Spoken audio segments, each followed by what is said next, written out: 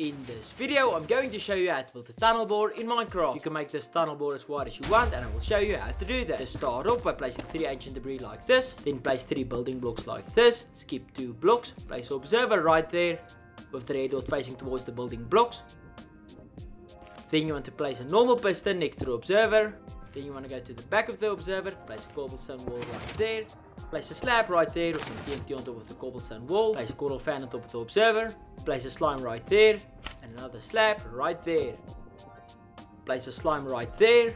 Place a building block next to the slime. And place another slime on top of the building block.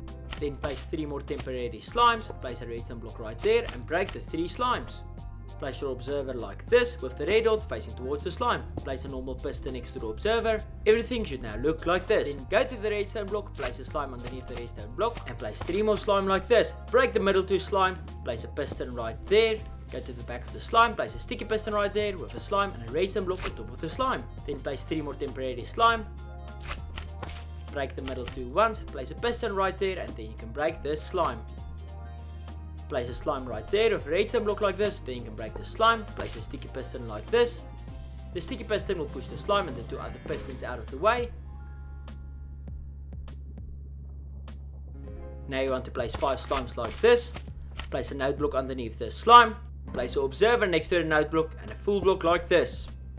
Then you want to go back to the redstone block and place an observer on top of the slime with the red dot facing towards this redstone block. Skip 2 blocks, turn around and place another observer like this. Next to the observer you want to place a normal piston, place a sticky piston right there with a slime block on top of the sticky piston.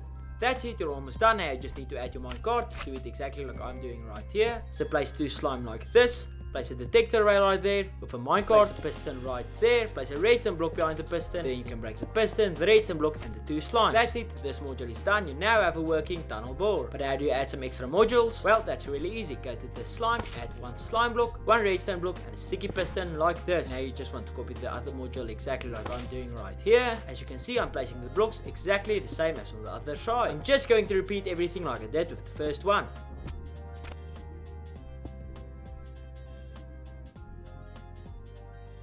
And once I'm done, it's ready to be used. So if I click on the node block, it will start working. I really hope you enjoyed this video and thanks for leaving a like and subscribing.